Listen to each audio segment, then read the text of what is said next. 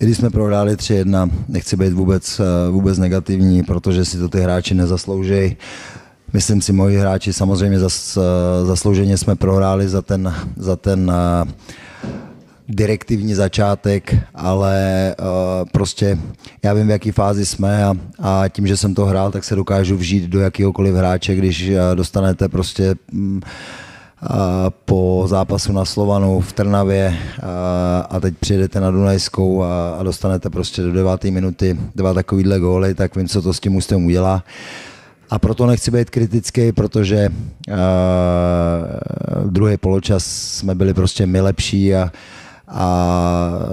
samozřejmě soupeř u mě bránil, ale i přesto jsme si vypracovali šance a soupeř vlastně kontroloval jenom 2 situacema fantasticky vyřešenýma vlastně z velké vzdálenosti, kdy viděli vysoké postavení golmana. Takže proto dneska nechci být kritický ke svýmu mužstvu a gratuluju Dunajský k vítězství 3-1. Wow, about the game, I think it was a very good game for both sides. I mean, I think our start was amazing. I think the team was a big surprise with very good high press, what we work in all the week, and also with a very good transition to play forward about when we recover the ball. I mean, this is what we need. I mean, we need to have a more solid when we play at home. I'm very happy with the guys. I know what they are working. We know what we have in front. Podbrezová always is one of the team have a lot of. It's very difficult to take the ball of them, and I think the first half was totally for us, and the second half we have more problems about the situations. Only I can say it's a playoff. This is of the type of the games we can watch it today, and only I can say thank you for the players, because it's sure everybody is coming today in our stadium, enjoy it with the offer, what they feel about the players and what the players give in the pitch. I mean, our team give our best, and only we can say we need to prepare for tomorrow, start to prepare the next week, because this is like a long channel we have, and we need to work and thinking for the next game. Bol to veľmi dobrý zápas z obidvoch strán a my sme v ňom zaznamenali neuveriteľne dobrý štart. Myslím, že sme dokázali Súpera prekvapiť vysokým pressingom, čo sme celý týždeň nacvičovali. Mali sme dobré zisky, dobré prechody a presne toto sme chceli. A toto je ten štýl, ktorým sa treba doma prezentovať pred svojim publikom. My vieme, že čo sú silné stránky Podbrezovej, má naozaj s loptou veľmi dobrých hráčov, dobre hrá s loptou. A napriek tomu ten prvý polčas bol o nás jednoznačne, v druhom polčasu sme mali viac problémov, ale toto je nadstavba, tak sú tam kvalitní súperi, presne takéto zápasy sa tam hrajú, takže musím po dnešnom zápase jednoznačne poďakovať hráčom, pretože odohrali zápas, v ktorom každý išiel naplno a odohrali zápas, aký chceme hrať, aký chceme týmto našim fanúšikom ponúkať a zajtra začíname prípravu na ďalší dôležitý zápas. Nech sa páči, otázky?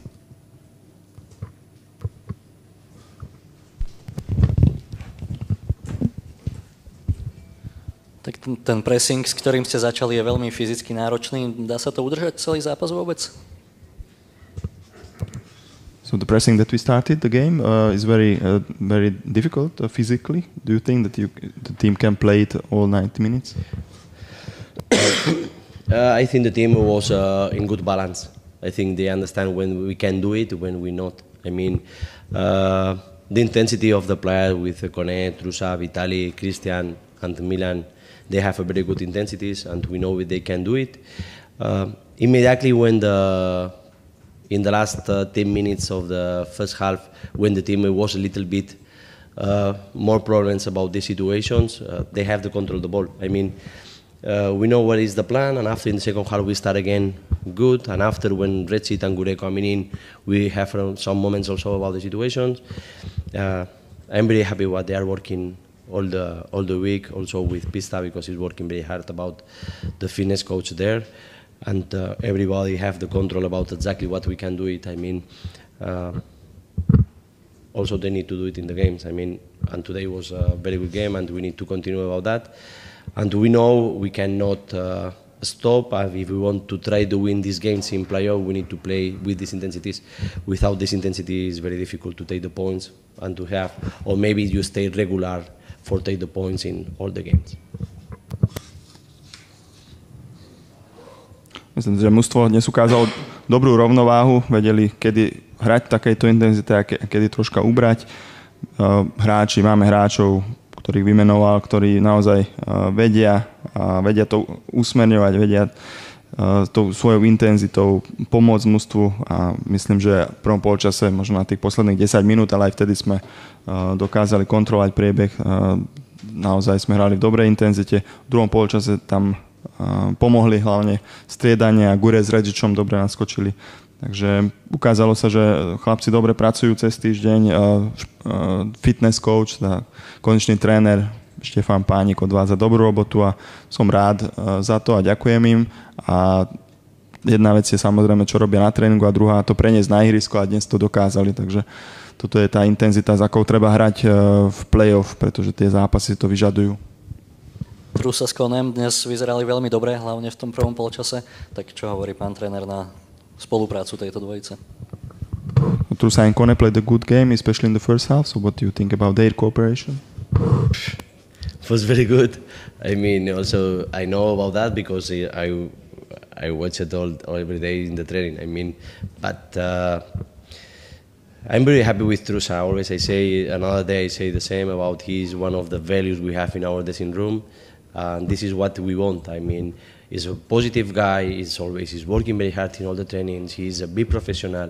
I think I'm very happy when the good players and the good men also, they have a success. I mean, I'm very happy also with Kone because no was easy fun to arrive to Kone and to arrive the top level. And just now is the second game in the road. Is scoring. I mean, we need this type of the players, and this is what is the difference, no?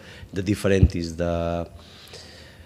in the last third, when you have the capacity for not receive the goal, and when you have a chance and a score. And I think today was brilliant, because when they have the opportunity, the first opportunity, we score it. Ja myslím, že tá spolupráca naozaj veľmi dobrá. Ja ich vidím každý deň v tréningu, takže mňa to neprekvapuje. O Trusovi vždy hovorím, že je to naozaj hráč, akého mám veľmi rád, alebo najradšej. Je to pozitívny chlapec, skutočný profesionál, veľmi tvrdo pracuje a to je to, čo tréner potrebuje do kabíny. A vždy som rád a vždy hovorím, že budem držať palce dobrým tým hráčom, ktorí sú nielen dobrí futbalisti, ale dobrí ľudia, aby dosahovali úspech. A čo sa týka Koneho, tak prišiel po takom náročnejšom období, menej hrával, potreboval sa troška utriasť a teraz už druhý zápas v rade dal gól, takže aj za neho som veľmi rád. Myslím, že vo futbale platí, že ten rozdiel musí byť, alebo viete zápasy vyhrávať, keď dokážete spraviť rozdiel v poslednej tretine, či už tej obrannej, kde teda treba zabrániť inkasovaným gólom, a takisto v útočnej, pokiaľ máte možnosť, ako dnes, hneď v prvej minúte, treba dať gól a treba to využiť.